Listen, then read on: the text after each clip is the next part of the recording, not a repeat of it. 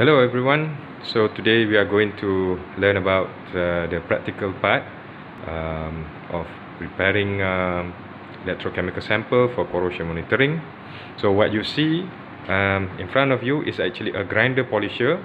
Okay, so what you need to do before you start, actually you'll be provided with a metal specimen. Okay, so this metal specimen have been cut with a certain dimension. Okay, so what's next? You need to polish this metal specimen with different grades of sandpaper. So this grinder polisher is actually function to polish your metal plate. Okay, so I just want to demonstrate to you like how it's going to be look like. Okay, basically we are going to do wet polishing where the water will be flow in from here. But this one is not connected, so I cannot like pump in the water, right? But once the water has been filled, okay, water is flowing over here, so you can switch on this grinder polisher and it will rotate. So this actually need to be like fixed with a sandpaper with a different grade. For example, we start with the hardest one, which is the lowest grade, probably like around 100, in order to get rid of any rust or any oxide that forms. So you just need to like push with your hand so that during the rotation you will polish. So you will polish this both sides until it shines. Then later after that you will wash it with distilled water and some acetone, just to evaporate the water, the remaining water. Okay, so you will repeat the same procedure with different grades. Just now we start with 100, so you will continue with 400, polish, rinse, and then change to 600, polish, rinse, 800, polish, rinse, and then 1000 until it becomes shiny. Okay, so shiny like this. Okay, this is just an example. So we will polish both sides. So what you are going to do next is actually preparing the electrolyte solution. Okay, the sample that have been polished we later dry in this drying cabinet. Okay, so we let it aside. So the best is actually before you run, you need to polish it fresh before running the electrochemical test. Okay, so the solution that you need to prepare is as follows. You probably need some 3.5% sodium chloride or 0.5 molar HCl solution. Both solution is actually function as the corrosive electrolyte or the corrosive media. Okay, so once you have prepared fresh, you just keep it aside before you run. Okay. Okay, so now we are going to move on with how to set up these things. Okay, so you'll be provided with this cell. Okay, this made from perspex. Okay, you will see that inside you have the exposed area. So the diameter inside is around 2 centimeters diameter, and this is actually function to put or to expose your working electrode. So in this case I'm going to slip on your working electrode, which is in this case the mild steel. So after you have like put it or slid it down there, so you will tighten the holder. Okay, just tighten the holder and make sure that there's no leaking. And then after that we'll pour in your solution inside. So this solution need to be fixed with the certain amount. Like for example, this cell is meant for 50 ml, so you need to pour in like around 50 ml of your electrolyte inside.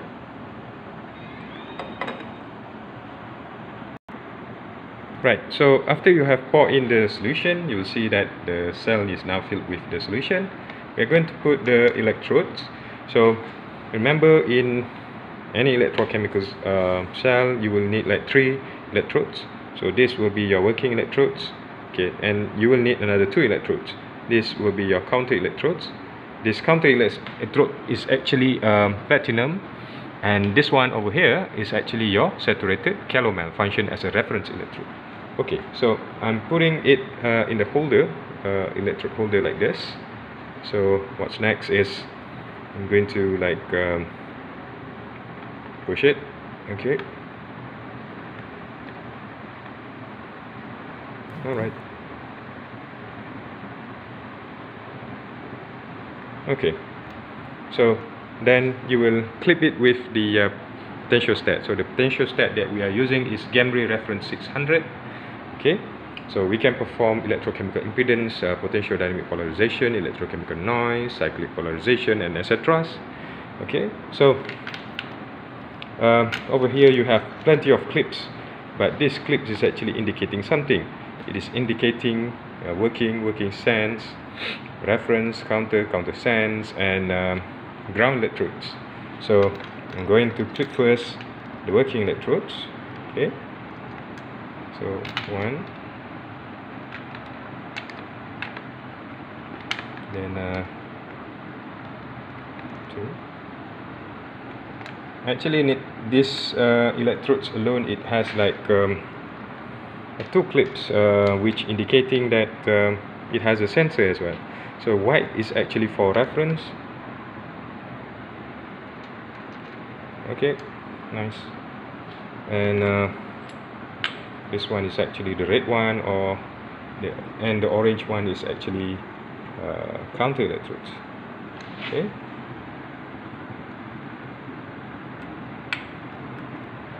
Okay, so nice. So this is actually the setup.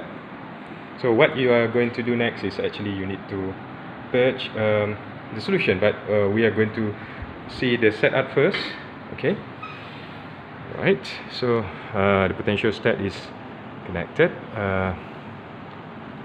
Okay. So I'm going to close this. Okay.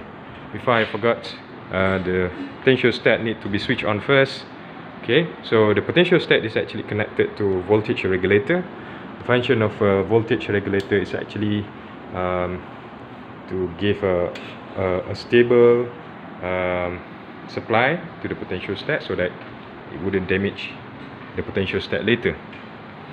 Okay, so we are good to go. So first thing is actually we need to go to the software that runs sample. So this software is actually named GAMRY framework. Okay, so it will open. So once you have opened, so you have switch on the main switch. So now we are going to switch on the potentiostat.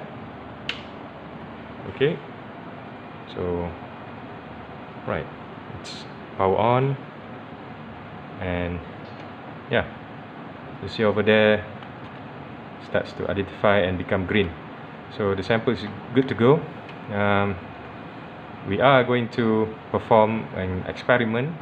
The solution that I put inside is just a blank solution, and then we're going to run in sequence.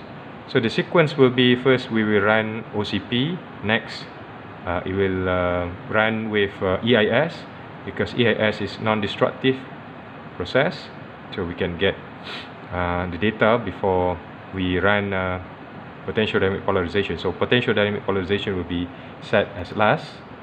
So we go to experiment, sequence wizard. Okay, I'm going to load experiment that we have done before. Oops, where is it?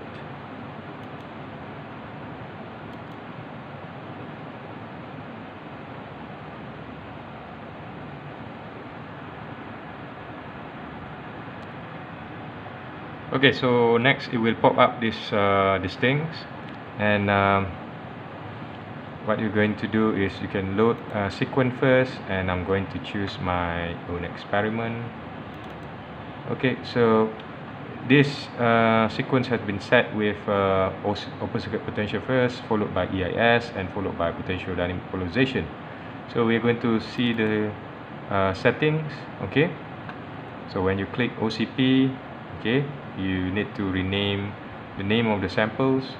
Make sure that you write the correct code with the dates. This is not the recent date, this is very old data.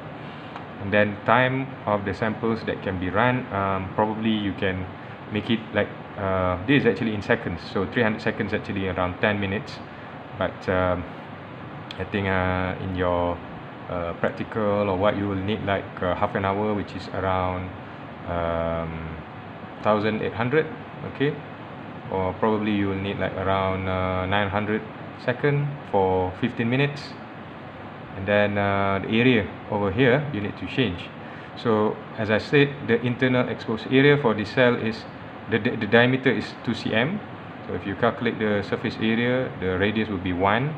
So 1 square equal to 1 multiply with pi, you get pi. Okay, so after you've done, you click OK. Okay, and then for potentiostatic EIS, okay, so you can name your samples again. You can even copy from the first file and paste it here, but make sure that when you paste it's just until here, otherwise it will interrupt this as well. This is actually the indicating that it is a EIS data. The final frequency will be set like around 10,000 hertz, and then final frequency will be set like around 0.1 hertz. Other than that, you just keep these constants, 10 points and 10 AC voltage. The sample area is the same, and the estimate Z is 100. So once you're done, click OK. And then potentiodynamic polarization, same thing, just name the sample, okay, as this one, and then the initial frequency, initial potential and final potential is set to minus 0.25 and positive 0.25 versus OCP, meaning that after you finish with OCP, it will immediately do polarization with this polarization range. Scanning rate is set to 0.5. Sample period 1, sample area still the same pi, density is 7.87, and equivalent weight is 27.9. Right, so after you have satisfied, okay, you can take a dropper and then you can purge your sample so that any bubbles that form inside will be like removed. And at the same time, why I'm using this one is actually to maintain the distance between your reference electrode with the working electrode. So every time that you do the experiment, the distance is being constant, so that when you do EIS later on, you will have like a more fixed or almost the same RS value, resistance solution value. So after you are satisfied, you can save sequence first. Okay, save, yes, paste, and then you can run. So when you click run, okay, yeah, auto select yes. Oh, okay, so alright, yeah, you can click yes, and it will run after that. Alright, so after you have finished running the experiment, so what you're going to do next is you will switch off the potentiostat first. Remember, when it has finished, it will automatically close the application window. Alright, so next you can go to you can go to analysis, and then you can go select the name of the samples that you have run. It will appear on the top normally. Okay, so I'm going to show you some examples. So this is actually the samples that have been run. Okay, so we can go to this one, the OCP first. Probably you can see this is actually the results. You have a decreased potential, and then some fluctuation, actually indicating some formation of bubbles or active corrosion, probably pitting. Until certain time, you'll see that the potential become constant or almost flat. So the time that we have adjust is actually very nice. Okay, alright, so we're going to see next the EIS data. Okay, so this is actually the EIS, the software to process it is known as GAMRY EChem analyst. So you have a very good border plot. You have like 2 resistance, 1 capacitance, and for the Nyquist plot you have a very nice semicircles. So what to do next is actually you can start to feed your data with equivalent circuit. So how to feed your data with equivalent circuit? So you can go to impedance, go to fit a model, and then you can choose the model. So since this is a Randall's circuit, and at the same time it experience depression, so we have to use Randall's CPE. Okay, so I'm choosing this one, CPE. Right, so previous days you need to adjust these values manually from the reading, but now it is easier, so you can just click auto fit. Okay, so you'll see that there's a line indicating that the line is from the software, and the dotted line is actually from your data. So it gives a very good fitting. So you can close, and once you click auto fit, it will open a new tab. Okay, so these things that you need to copy to include in your table. Okay, so how about the Nyquist plot? Is the fitting is okay? Yes, yeah, very nice. We'll see that the fitting is almost perfect. Okay, with some offset at the ends, but it still look nice to me. Okay, all right, so the last one is actually for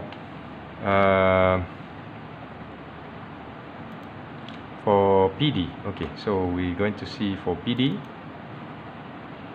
Alright, so this is actually the data for PD. So a very nice active region for both sides. Okay, and then yeah, you will choose this cursor. The first thing that you need to do is to read manually what is the E-core value. So the manual reading for the E-core value is around -458.1. so we just like select plus minus 10 millivolts from there. So I should choose like -4.48. 4.48. Where is it? Oops. Oh. Yep. And another one is 4.68. Yeah. Okay. So after you have done with this one, you go to potentiodynamic and then go to taper fit. And after that, you can click calculate.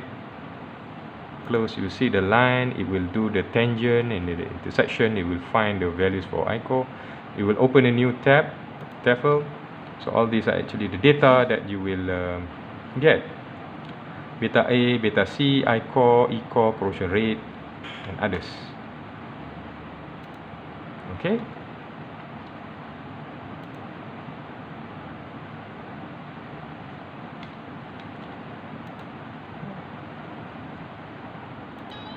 Oops. Okay, so how about we see the effect of inhibitor. For example, we run the inhibitor and we overlay it with the blank. We'll see what's going to happen. Okay, so this is actually the previous data for blank EIS. So you are going to overlay it. So what to do? Actually, you can go to overlay data over here. Then you can select your samples actually. Yeah, probably I just need to find a few examples.